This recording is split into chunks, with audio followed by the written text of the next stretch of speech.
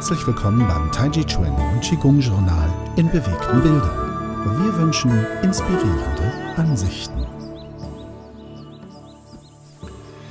TQJ-Autorin Zuzana Sebkova-Thaller beschreibt in Heft 87, Ausgabe 1 2022, die höheren Übungen des Mi Gong. Hierzu zählen auch die Übungen des TuNaQiFa, bei dem Qi bewusst aufgenommen, im Herzen transformiert und wieder abgegeben wird. Welle und Kreislauf gehören zusammen. Sie bedingen einander und geschehen immer miteinander. Je nachdem, was wir fokussieren, handelt es sich um Übungen zur Aufnahme und Abgabe von Qi.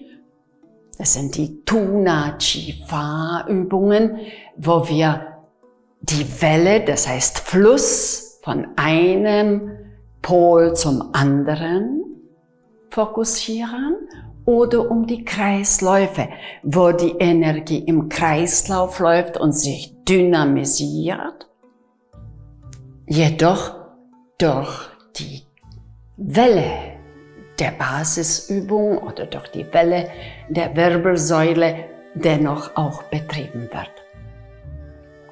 Wir beginnen mit einer TuNaQiFa-Übung, gleich der ersten der ganzen großen Reihe der TuNaQiFa-Übungen, die uns lehrt, die Energie des Himmels aufzunehmen, durch uns hindurch zu leiten und in die Erde abzugeben. Die Kraft des Himmels ist Yang. Mit der Yang-Kraft nähren wir unsere Yin-Seite, die Vorderseite des Körpers. Dabei laufen waagerechte Kreisläufe, die den Hauptstrom nähren. Sie verbinden unser Herz, unser Brustraum und die Kraft des Herzens und des Atems in der Waagrechten mit dem ganzen Kosmos oder aber mit Bäumen oder mit Bergen, die sich dazwischen befinden. Wir tauschen unsere Energie, nähren die Bäume, die Berge mit unserer Herzenergie. Sie öffnen sich unter der Einwirkung unserer Liebeskraft, lassen sich durch sie nähren und lassen uns eintreten und ihre Qualitäten mitnehmen. Sie nähren uns wiederum. Diese Kreisläufe geschehen unter uns Anwesenden auf dem Erdplaneten. Wir alle werden aber genährt durch die großen Dimensionen des Himmels, der Erde und der kosmischen Weiten. Wir beginnen mit der TuNaQiFa-Übung. Lösen und sinken. Die Welle der ersten Basisübung trägt die Hände vor dem Körper hoch. Die Hände legen wir auf Wolken, mit der Welle sinken wir und steigen höher. Impuls durch die Kreuzwirbel. Und weitere Welle trägt sie höher, Lendenwirbel. Und weitere, durch die Brustwirbel, kommen die Hände immer höher, bis sie in der Höhe der Schultern sind. Dann beginnen die waagerechten Kreisläufe und wir schöpfen den Hauptstrom mit dem Ein vom Himmel her. Nehmen auf, verwandeln, das ist eine Pause, und lassen weiter durch uns fließen und nehmen wiederum neu auf. Vom Himmel mit dem Ein Pause durch uns durch und mit dem Aus in die Erde. Und gleichzeitig nehmen wir ein im Herzen, verwandeln und waagrecht verläuft die Kraft. Umarmt und durchdringt den Baum, den Berg, nährt ihn und nimmt seine Qualitäten mit. Im Herzen alles empfangen, verwandeln, bereichern und weitergeben. Und jede Zelle des Körpers genießt mit allen Sinnen und durch die Hingabe der Aufmerksamkeit pflegt den Strom. Löse. Es ist ein Einbahnstrom. Natürlich geschieht da ein Kreislauf, denn die Energie muss auch aus der Erde irgendwann mal zum Himmel steigen. Aber der Rücklauf wird nicht beachtet. Es geht um One Way, vom Himmel her, die Yin-Seite unseres Körpers näher. Das Becken beschenken und durchlässig machen. Und immer im Herzen verwandeln.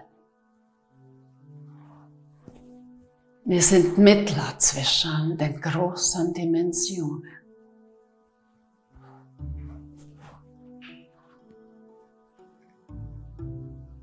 Und dann umarmen wir die ganze Kraft und bringen zu uns her, die Handherzen aufgeladen und wir nähren. Strahlen nach innen, nähren und dann mit der Yongdong-Welle der ersten Basisübung Impuls geben, in den Hals einlaufen lassen und wiederum durchleiten, nähren und wieder weiter nach unten. Impuls einlaufen lassen, mit den Handherzen nach innen strahlen, nähren und weiter geht's zum Solarplexus, Magen, Leber. Die Nieren können wir auch bestrahlen.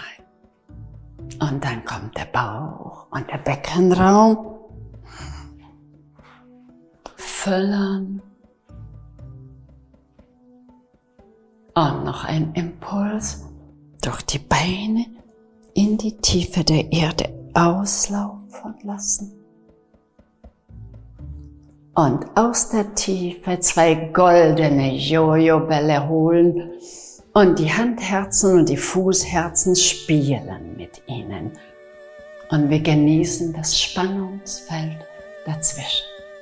Gleichen aus, harmonisieren, sind dort anwesend und auch in der Wirbelsäule.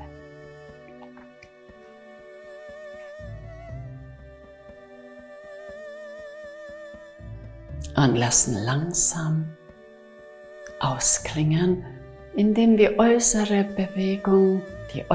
Bewegung nach innen zurückziehen. Und die innere Schwingung verinnerlichen. Und indem wir die Wahrnehmung in den Mi Chu, den sakralen Beckenraum verlagern, sinkt auch die Schwingung und sammelt sich dort.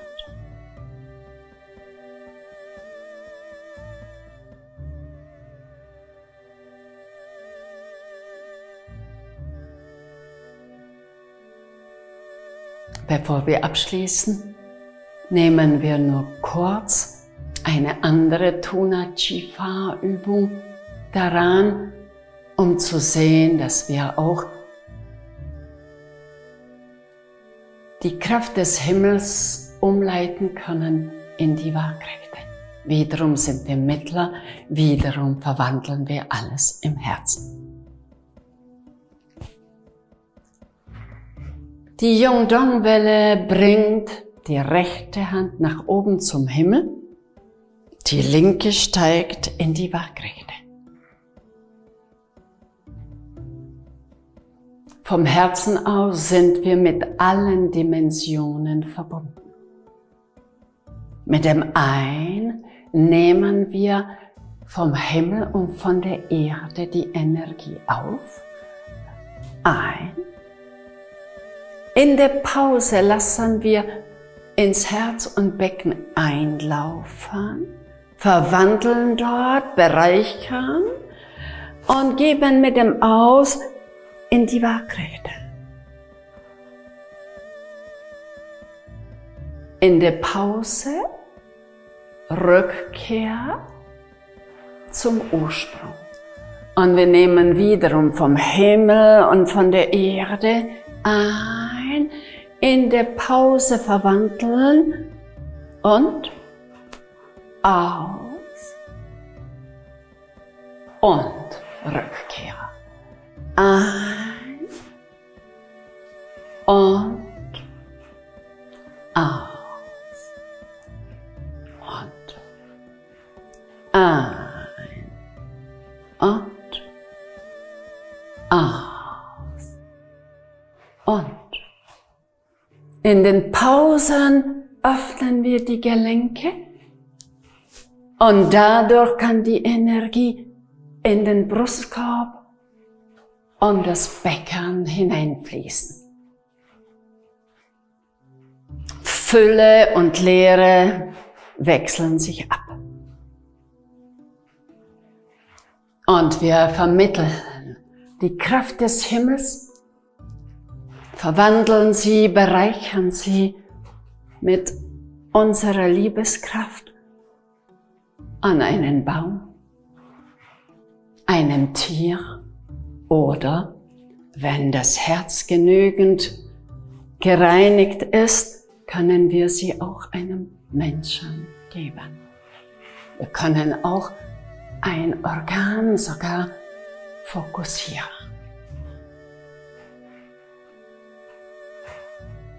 Mit dem Hand-Herz-Strahlen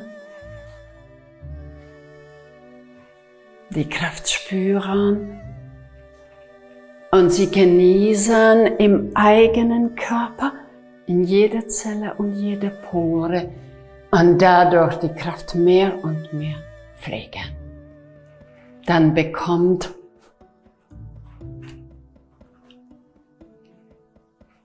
unser Partner viel Kraft und wir verlieren nichts, sondern bauen wir uns auch noch auf. Zum Schluss kehren wir zurück zu uns her,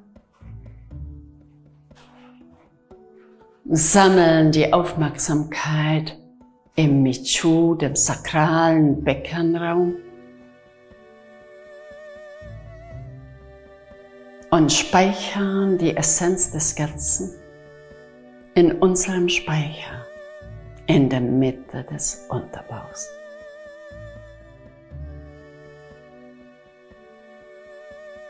In die Mitte entschieden einatmen und lösen.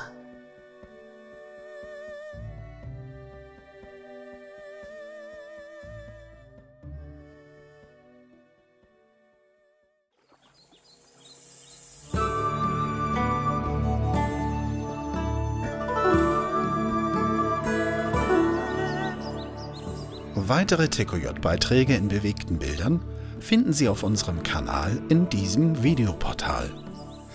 Mit diesem Medienformat stellen unsere Autoren ergänzende Informationen zu ihren Artikeln in der Printausgabe des jeweiligen TQJ-Heftes bereit.